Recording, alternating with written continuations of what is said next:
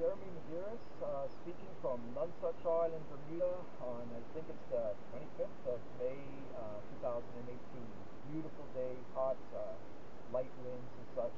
It's a little bit of a sort of bittersweet moment because this might be the last weight and growth check that we do for Sunny, 2018 CahowCam chick. He's been developing much quicker than normal, and it looks like he may be fledging in the next couple of nights, next 2 or 3 nights. He's been just taking out an amazing amount of down every single night. So it'll be very interesting to see, at what stage he is. Generally, they go out to sea once the winds reach about 265 to 275 millimeters. So we'll take a quick look, see how he's doing, and it's worth saying that this is, although we'll be sorry to see Sunny go, it's a culmination of a very successful conservation effort that's been going on really since the species was rediscovered in 1951 and then kept managed by Dr. David Wingate from 1960 right through until his retirement in 2000. And this would not have been possible without him. He really did help to save the species from becoming extinct there. And we've just been trying to follow on from that work, and what we're seeing is just an explosion in the number of breeding pairs and the number of fledged chicks this year, record numbers in both cases. Okay, so with that, we're going to nest, and yep, he is very conveniently and very noisily right under the nest chamber. And one thing I've been noticing about Sunny is that he's getting noisier and noisier. He talks a lot. He's a very, very vocal chick. Some of the chicks are very quiet. They don't make much noise. But one thing you've really been noticing is that he is quite a talkative little fellow. And you can also see he has been very busy preening all of that remaining natal down off of his body. And you see his bill is absolutely stuffed with it. And if you've been watching the CahowCam at night, he spends most of his time in the nest chamber just busily pulling it out, preening all of his nest feathers, is oiling it from the oil gland near the top of his tail, and pulling out the old down and then oiling up the new feathers so that they're waterproof and they're nice and healthy and ready for him to go out to sea, which will be happening very quick. He has changed incredibly just in the last 2 or 3 days since his last check. At that point, he was almost completely down, covered from top. He's now almost totally down free. He just seems to have down on the back of his head, his flanks, and his belly. And the rest of him is pretty well down free. So I'm just going to get right into it. I'm going to put him in the old familiar weighing bag and see what his weight is. He was given a feed and visit by the female bird 2 nights ago. I don't know if he was fed last night because my phone was out of operation then, so I couldn't follow it. But I would say he probably wasn't fed last night. The weight, despite ongoing feeding, is slowly coming down towards the departure weight. He is still, though, let's see, 351, so 329 grams, so he is losing weight now. When he's ready to go, it almost doesn't matter how much the parent feeds him. He's going to be so busy exercising and preening. And in fact, on the ground here around the nest, there's balls of fur, which probably has come from him when he's out at night exercising. He's been exercising outside of the burrow at night for at least 3 or 4 nights, maybe 5 nights already. And that's, again, very early. So 329 grams. Now his wing cord, this is the thing that's really going to be telling. It was, I believe, 248. Well, it is now 257 millimeters. So that's, wow. So it's grown almost 2 centimeters in 3 nights, each wingtip. He is now at the lower end of the scale at which some chicks fly out to sea. He's still a little heavy, so my guess is he won't leave tonight, but it's very possible he could leave as early as tomorrow night, or he might wait, he might exercise a bit more and wait another maybe 3 or 4 nights. But my guess is it's going to be in the next 2 to 3 nights that he's going to be going. So this might well be his last health check and weight check. Okay, so I'm going to just turn him around. Of course, I am going to check. He does have his band already. He's been banded quite some time back.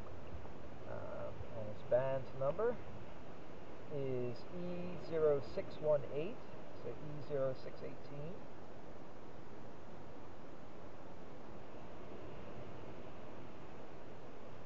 Okay, so we'll have to remember that number for years to come. I'm going to turn him around so that I can get his bill. He knows what's coming too. He's not exactly cooperating. Yes, I know. It's sort of like asking an unruly teenager to clean up their room. They're really not cooperative on that at all. I'll pull a little bit of this down out of the beak. See, there's so much of it coming off. This is just the down he had stuck in his beak. So, okay.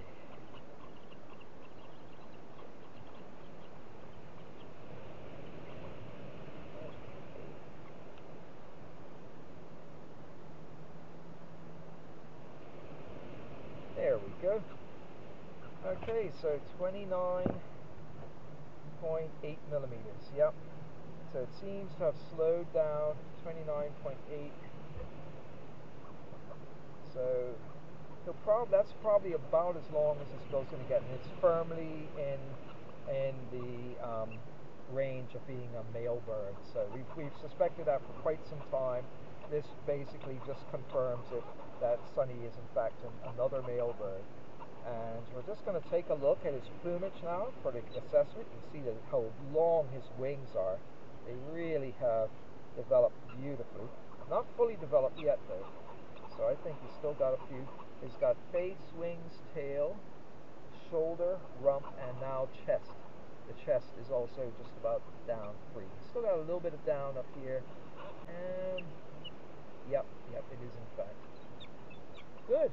So Sonny looks in great condition. I'm not going to keep him out too long because it's fairly hot out here today on Nonsuch Island. But I suspect that probably in the next 2 to 3 nights, that it's very possible that Sonny may be leaving us. Certainly within about 4 to 5 nights he'll be gone for sure, but it might be as early as 2 to 3 nights. So maybe for the last time, maybe we'll have one more of these if we're lucky, but if not, well, for the last time, it's Jeremy Madeiros and Sonny and JP Rouge are behind the camera saying goodbye from Nonsuch Island, Bermuda. And everybody have a great afternoon and have a good day. All right, let's get them back.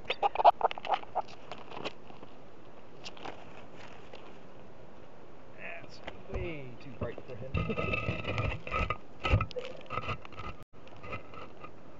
Okay.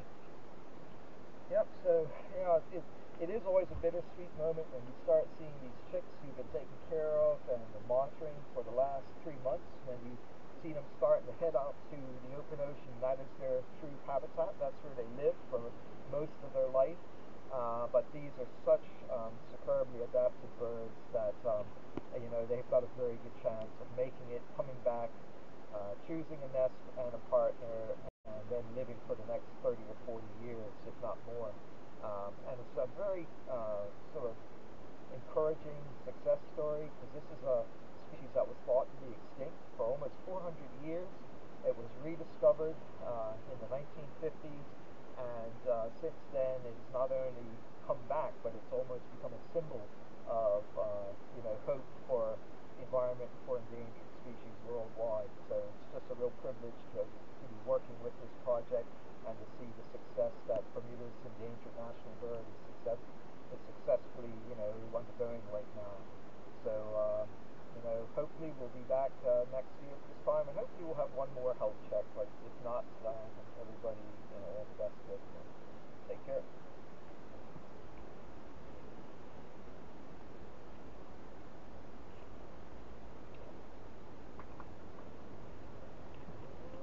Okay, is that cool? That was awesome. Okay. Like Maxwell. The wave noise. I'd be chasing that with the whole time until we get the wave noise.